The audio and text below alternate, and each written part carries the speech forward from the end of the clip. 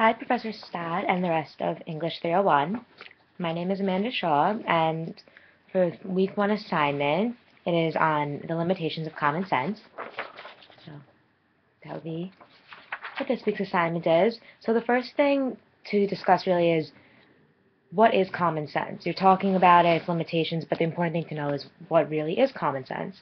So the way I think about it is breaking it down. So what the word common means to me is something that is widely accepted or known by the average person or majority of people. So when you say common sense, it doesn't necessarily have to be positive or negative. It's just a perspective. So with that being said, talking about the limitations of it. There's many limitations, so I kind of broke it down into different categories. First one is cultural limitations. So with that, that can be your background, where you're from, how you were raised, your culture. So a perfect example would be, I don't know, religion.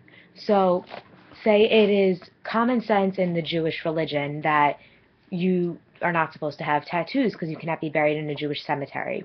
So that's common sense for a Jewish person. However, somebody who's, say, Catholic may not necessarily, that may not be common sense for them, and they may have other beliefs that are common for them, but not necessarily common for other religions.